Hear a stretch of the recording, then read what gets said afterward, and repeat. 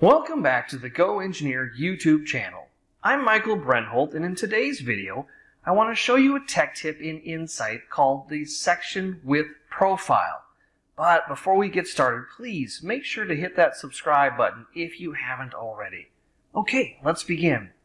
When you open a part in Insight and it's too large for the envelope of the machine you've selected, in this case I have a part that is larger than my Fortis 450, extending past my envelope, instead of trying to find a larger system, if this is the machine I have to work with, there is an option to section this part and build both halves using a registration feature to realign the halves. How does that work? Coming up here, the first thing to do is to slice the part. Upon completion of slicing the part, it's going to warn me that this part is too big. Green check mark it. Then come up to the Slice option and choose the Section with Profile.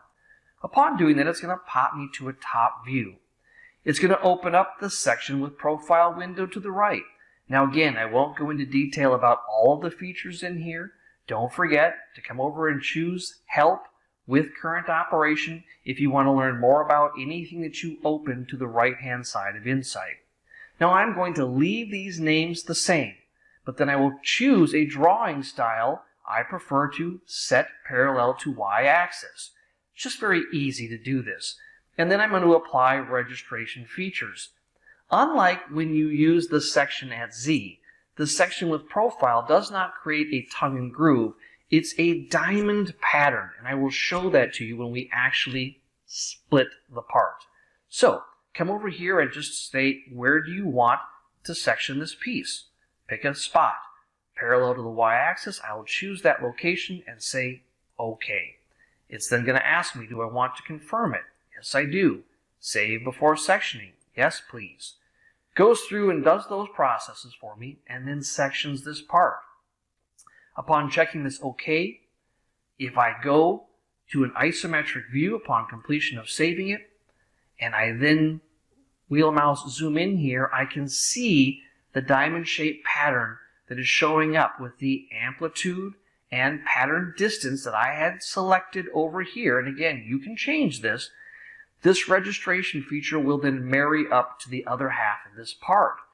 Going back to an isometric view and then choosing the double arrows, I will go back to the modeler setup. I will then create a support structure, run a toolpath, and then save that part of the job.